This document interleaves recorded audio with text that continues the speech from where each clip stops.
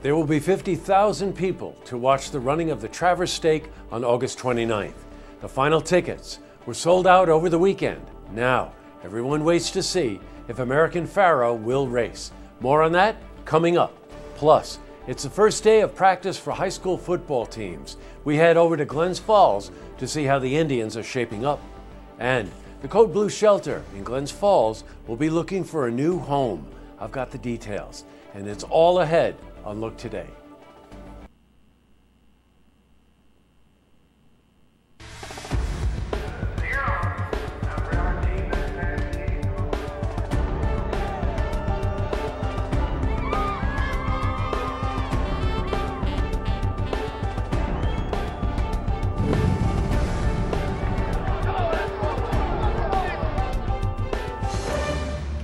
Welcome everyone, I'm Jay Hood Jackson, and here's a look at what's making news today in Saratoga, Warren, and Washington counties. Well, in our lead story, if you're looking to attend Travers Day at the Saratoga Race Course on August 29th, then you're out of luck. If you visit NYRA's website, you'll be greeted with a pop-up message that informs you that Travers Day is sold out. NYRA reported selling the final tickets over the weekend. The venue sold out 8 days after they announced that they are setting the capacity at 50,000. Now, NYRA wanted to ensure the safety of all its patrons. While Travers Day is sold out, people can still get tickets from resale sites, such as StubHub. Tickets range from $20 to $1,000 for box seats. As far as the horses go, everyone is still awaiting word on whether or not American Pharoah will run. He is eligible to race after receiving a nomination over the weekend.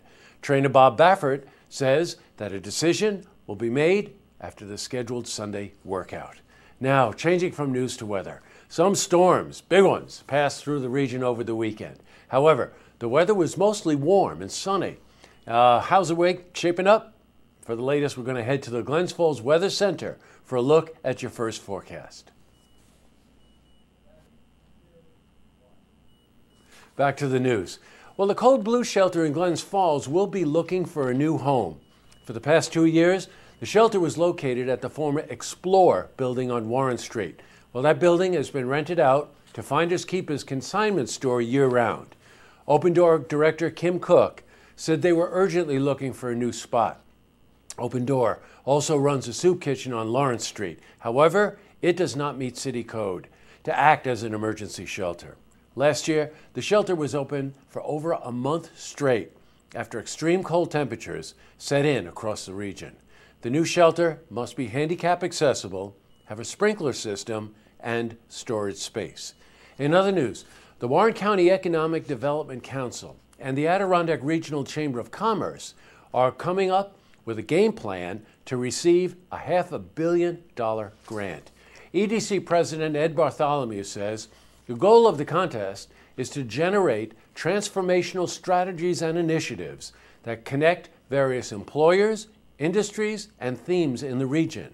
Bartholomew believes that establishing a medical device research and development consortium would be a logical choice for the capital region. The contest, known as the Upstate Revitalization Initiative, is a one-time grant that will offer the 3 winning regions $100 million a year for the next 5 years. Well, Ed Bartholomew is inviting anyone interested in proposing ideas to attend the meeting. Now, the meeting will take place at SUNY Adirondack beginning at 8 a.m. this Wednesday morning. Members of the 10 Region Capital District EDC will be on hand to listen to the needs of Warren and Washington counties. They will then meet to submit a final plan for the contest.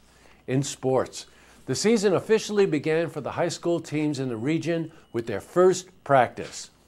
Our cameras headed to Glens Falls High School this morning as head coach Pat Lilac talked with his returning and new players for the first time. It was a hot day to start practice, so during an early water break, we caught up with Coach Lilac, who discussed his expectations for this season.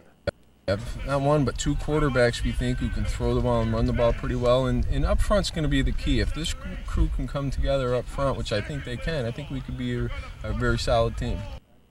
Now, we will cover more practices all this week as our cameras head to Queensbury and South Glens Falls tomorrow as we prepare you for the start of the season. And our first play-by-play football broadcast is September 4th as we head to Corinth High School. Still to come, Liz Cassidy, the commissioner of the Blonde versus Brunettes football game, is here to discuss the 5th annual game to benefit the Alzheimer's Association of Northeast New York. Plus, Aaron Kuhn and Aaron Dove are here to talk about the performance of Smokey Joe's Cafe, which is happening this weekend at the Charles Wood Theater in Glens Falls. But first, if you see news happening, you want to share a story idea, how about join us for an interview? Give us a call on the hotline. The number is 798-8000.